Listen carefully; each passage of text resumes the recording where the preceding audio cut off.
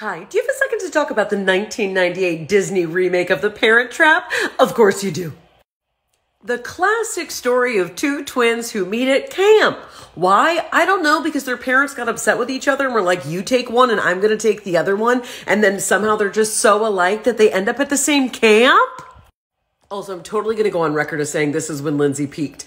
But also, I want to say, you know, what's insane is like that they both looked at each other and they're like, no, this checks out. And then they had to hang out for a while and be like, wait, when is your birthday? When is your birthday? And then they figure out that they were separated by their parents. First of all, they were never like, hey, are you okay with this? How are you feeling? Should we check in about our trauma? No, they're like, you know what we should do? We should switch places and get our parents back together, because naturally, of course, that makes sense.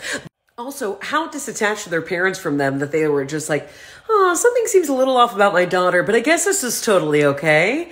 Okay, and then also it was like, oh, Meredith is the villain. Meredith Blake is not the villain here, okay? The unspoken family trauma that's happening, that's the true villain of this story, okay? So then their parents are just like, through a series of events, they're like, oh, maybe we actually are in love, and then they just get married again? Like, I don't mean to ruin this for everybody, but if I was a part of this entire situation below, I would be like, yeah, I have some questions. Also, remember, the only person who had any sanity at all through this entire film is the nanny. Go figure. Okay, well, didn't mean to ruin it, but you should blame The Parent Trap. Love you, mean it.